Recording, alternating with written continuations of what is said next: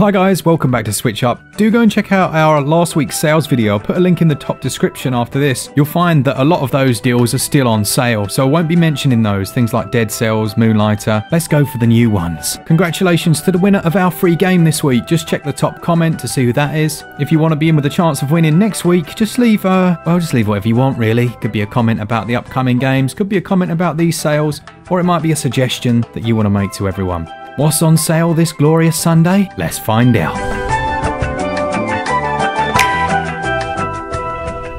First up, coming in at a tasty 60% discount, we've got What Remains of Edith Finch. Now do go check out our review of this one because it's a very interesting walking simulator basically, whereby you visit a relative's house, they live on an island and something horrible has befallen most of your entire family. The game plays out with you walking around a house, uncovering the mysteries of each family member, and then there's flashbacks of sorts which take you into the memories of that person. It's really nicely presented. It's very surreal if you're into surrealist art or surrealist media, and has a beautiful soundtrack to go along with it. The one area I wasn't overly convinced on was the total game length. It's not an entirely long experience, but I'd say that most people that enjoy a narrative-driven adventure are going to get something out of it. For some people it can be quite emotional as well, looking as it does at life, death and everything in between. This sale goes on until September the 10th. It holds a very high Metacritic score of 88% and has a download size of 2.2 gigabytes, but that slightly shorter 3-hour runtime might not be enough for some people, but I'd say at this price it's well worth owning.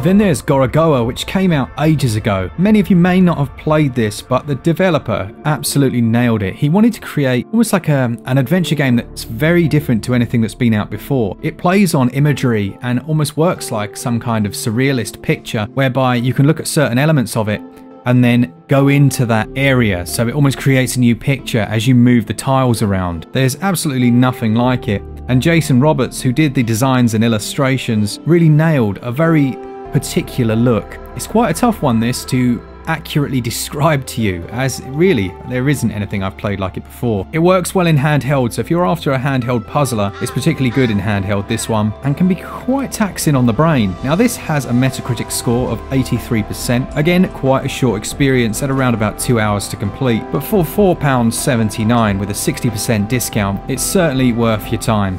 These guys sponsored us a couple of months ago, and I ended up getting a little bit addicted to it on my phone. They've just released a major update to the game. It's a little bit like a Final Fantasy MMO, but on your mobile, and they've added a load of new jobs to it. So you've got the new career, which is the shop owner, a la Moonlighter, where, as the name suggests, you can open up your own store for other players to come and purchase your goods, your photographs, paintings. There's a new class, the fighter, but the coolest thing that they've added is the house system. You can now make your own home in Dragon Raja. You buy a property using the accumulated cash that you've made in the game, and as you'd hope, you can completely customize it to your desires. Then there's the air system. That's like air with a H, not A, you get a picture, which essentially gives you an air to carry on your glorious name.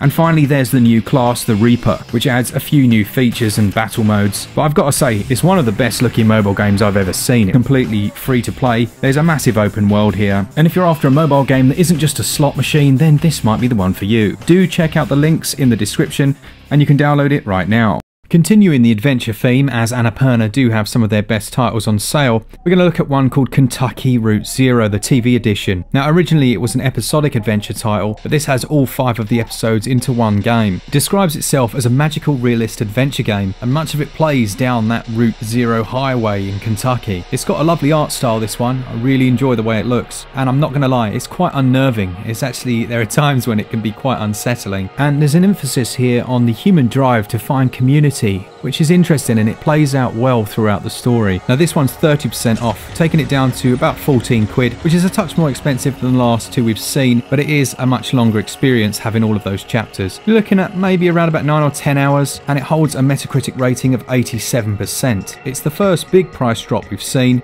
and I think you're going to know if this one is for you. This sale goes on until September the 10th. Next up we have Ashen, which I loved. Now it's another one that we've got a review of on the channel. There have been a couple of patches since launch. There were a few little janky moments, but it has an interesting, if not slightly unusual, passive co-op system where you may encounter other players in a similar way to that of Journey. You could then join up with them and fight against the evil in the world, invite them into the party, or just ignore them. It does have that Souls-like stamina-based combat and quite a bland but sometimes starkly beautiful world. It's an interesting one, this. I liked it. There's a bit of crafting to do here. You have melee and ranged weapons, and as you meet different survivors, you then invite them to your town, such as the blacksmith, who you'll then be able to recruit. There are some very cool boss fights and some nice little moments here, and there is the Nightstorm Isle DLC available as well. It's a shame really that they weren't bundled together. This one holds a slightly lower Metacritic of around 71 and a download size of 4.9 gigabytes. And to complete everything, it's going to take you around about 25 hours. That sale goes on until the 10th of September. Currently on sale physically in the UK, we've got The Witcher 3, which you can pick up for 30% off at the moment at amazon.co.uk. There's not a great deal I probably need to tell you about this game, other than that I would probably put it in my top 5 of all time. It's won over 250 Game of the Year awards, which is no surprise, and it holds a Metacritic score of 85%, which seems a touch low in all honesty, but that could just be for the Switch version, which suffers from some slightly degraded visuals, but let's be honest, it still looks far better than it has any right to, particularly on a handheld console. Now, if you want to complete this one and find absolutely everything, you could be looking at anywhere between 150 to 200 hours. And the reason I'm recommending this one physically is that CD Projekt Red managed to fit the entire game onto a cartridge rather than making you download. If you're unfamiliar with how the game plays out, it's a third-person action-adventure title where you play as Geralt of Rivia, who is a Witcher, which basically means that he is a mutant with superpowers and a very cool silver sword and a horse called Roach. What's nice here is that you can cross-play between PC and Nintendo Switch as well with cloud saves, and it's a completely open world. This one includes a lot of the DLC as well that was released originally on PC, and I've just seen that you can also pick it up on sale on Amazon US at a slightly increased 33% off. Now, Hyperlight Drifter has been on sale for slightly less than this before, but this is still a cracking offer. It's 45% off, taking it down to around $10, and if you've ever heard anyone talk about this game, it's a stone cold classic. You're looking at silky 60 FPS gameplay, and I believe a sequel is already in the works, so if you haven't played it, now might be a good time to do just that. It has this vast, open, kind of ruined and desolate world that has that mixture of the old technologies and the new. It's really cool. It plays out as an action-adventure RPG, but it's very silky to control. I think as soon as you get your hands on this, you realise that it's going to be something a bit special. It holds a very high Metacritic rating of 88%. It will take you around about 20, maybe even longer, 25 hours if you want to do absolutely everything, find all the secrets, but it can be completed in quite a bit less than that. And it has a download size of 856 megs. Now this sale goes on, I believe, until the 9th of September.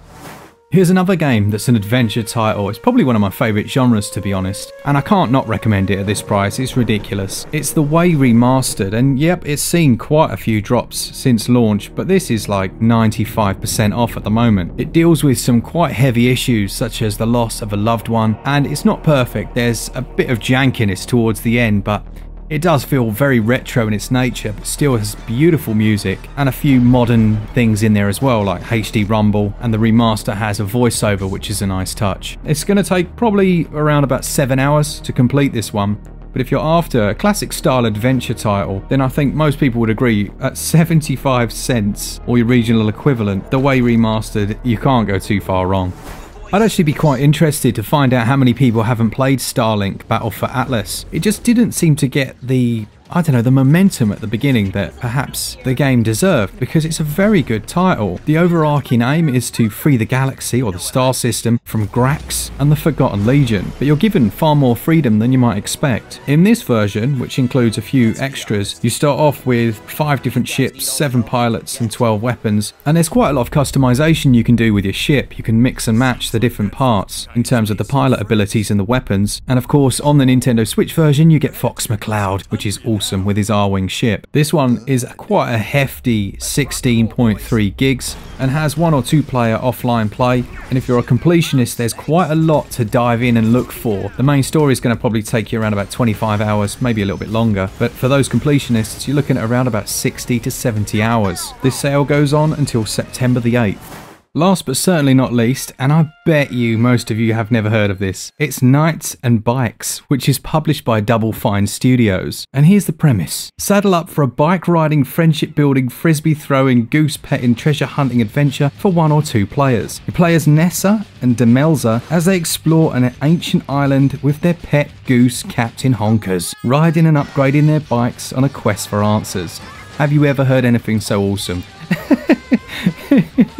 I love adventure titles, and to be honest, this is me all over this kind of game. There are different hazards and puzzles that you'll have to face, and you gradually build up a collection of frisbees, water balloons and toilet plungers. And what's really nice is just playing through with another person in this type of game. They're usually single player experiences. It does have online co-op as well if you'd rather play with a friend over a larger distance, but it's a very cool game, and like I say, probably a bit of a hidden gem, maybe one that you've never heard of. This sale goes on until September the 8th, and it has a Metacritic score of 83%, a download size of 3.3 gigs, and it's going to take you around about 9 hours, maybe, if you want to find everything to complete it. So that takes us on to our 2 games you should avoid, like a chicken vindaloo and a long commute. Ooh. And first up we have Beat Cop, which I thought looked incredible. I love this like style. I've got quite a penchant for, I don't know what you'd call it, super low pixel art. I don't know. But yeah, I like it. It reminds me of Future Wars or something like that. But unfortunately, the game's terrible. You play as a beat cop, walking up and down the beat, doing your thing, and it's such a slow walking pace. It's just not very fun in terms of what you can actually do with it. I was hoping for like a Police Quest remake or something, but instead it's just dull, I'm afraid. It's on a very low price, so I'm sure some of you have been like peering over the fence at it going, oh, look at him, he looks good. He doesn't, trust me, it's not good at all. Shame, this one. And last but, well, least, we have Decay of Logos. Now this was really odd because the developer basically, you could buy the game and then all of a sudden, because the performance was so bad, they were like going to re-release it. So a few patches came out and it was like, oh, this is all hunky-dory, but it's still pretty shocking performance. And then suddenly the version you had, you couldn't use it anymore. You boot the game up and it would say, this version is no longer available. You'll get a free version of the game when it's re-released. But then I went to go and get the free version of the game and I couldn't because I had to pay for it, which was, are you having a laugh? But that being said, it's still not a great title. It tries to do the Souls-like thing. You've got this mount that moves really slowly. It's super janky. And I was really looking forward to this one as well, so I was quite frustrated with the whole experience. It's not a terrible game, it's just not a great one, and there are far better titles that have similar gameplay loops and mechanics, such as the one and only Dark Souls. And with that being said, when are we getting number 2 and 3 on the Switch? Because it's been a bit long now, hasn't it? So that's it for this week. Let me know down in the comments which games you'll be picking up. Hello to the token guy that says, oh, Nintendo Switch sales are rubbish. He's always there. He's going to be there soon, so everyone give him a wave. Congratulations to last week's free game winner. If you enjoy the content, then do consider sticking around and joining the SwitchUp family. And as always, for all things Switch, all the time, keep it Switch Up. Cheers, guys. See ya!